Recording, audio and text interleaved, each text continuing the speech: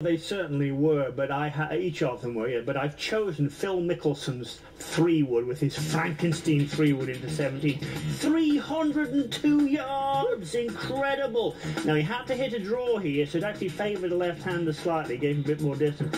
But you can see it running in there. Incredible golf shot. And you can see there's a bank on the left of the green as we look at it from this side. For him, it would be the right.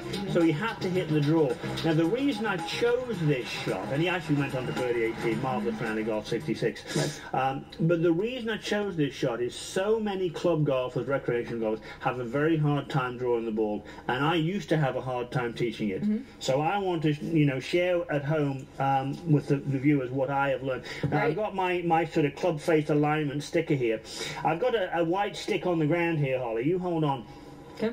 And what I used to teach when people would draw the ball was, you must get the toe there first. And I did get people to get the toe there first.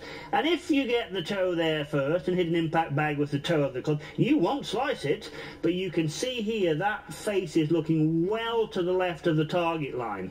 Now, that's no good for a draw. This has been a revelation for us as teachers with launch monitors.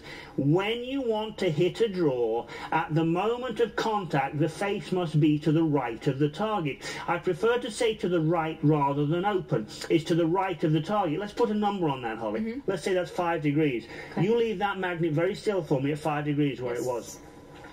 As long as the path of your swing, you leave that magnet still now, is more to the right than the magnet, as long as you've got a differential there, club face 5 degrees to the right, I will say, swing path 10 degrees to the right, you'll get a draw. Now, a draw is a ball that starts right, curves back, and finishes about on the target line. That's the theory. How are we going to do that?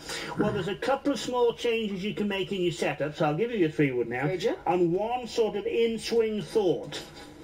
So I'm going to ask you to set up as you normally would, and then I'm going to say, now look, let's put the ball a little bit further back in the stance, so you bring your feet towards me a couple of inches, yes.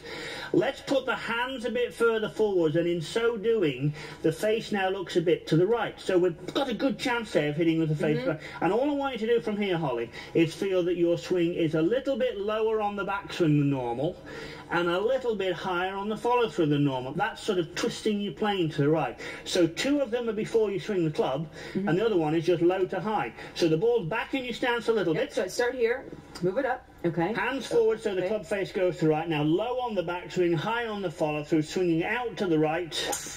And that's swinging. Ooh! Here she comes, you little beauty. My inner Phil. Yeah, you might have even overdrawn that a hair, but that does the trick. I can't tell you how many lessons I give that I wish I could give again, where I told people to get the club face closed at impact. It's not the way to do it, but now we know better. That felt awesome. It was tremendous.